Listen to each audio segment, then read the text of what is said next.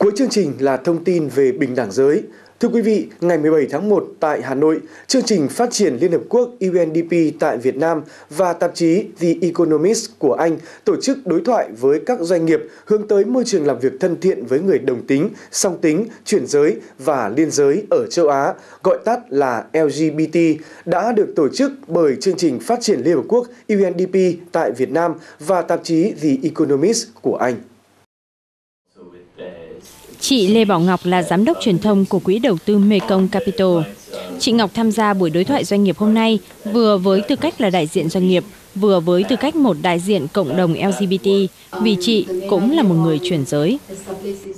Thực tế là hiện nay ở trong các doanh nghiệp Việt Nam, số lượng cộng đồng LGBT rất là lớn và các chủ doanh nghiệp cũng như là các nhà quản lý thì cần phải nhận biết được điều đó và có những cái policy cụ thể để mà công nhận cũng như là bảo vệ những người LGBT tại nơi làm việc của mình, tạo nên một cái môi trường làm việc thân thiện hơn.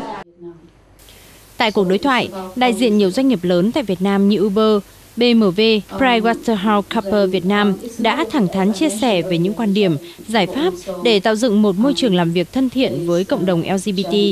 Trong đó, nhiều doanh nghiệp cho rằng hiệu quả công việc mới là yếu tố quan trọng và mang tính quyết định so với những vấn đề riêng tư khác của nhân viên tại doanh nghiệp. At PwC, we believe strongly in diversity and inclusion. We think it's an important part of doing business. We're a people organization, so attracting talent, the best talent, is what is important to us.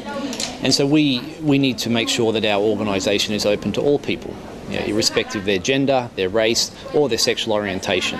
And so that's what really LGBT initiatives in our organization are about. Các đại biểu tham dự đối thoại cũng cho rằng đem lại một môi trường thân thiện với cộng đồng LGBT là một phần quan trọng đối với các doanh nghiệp hiện nay.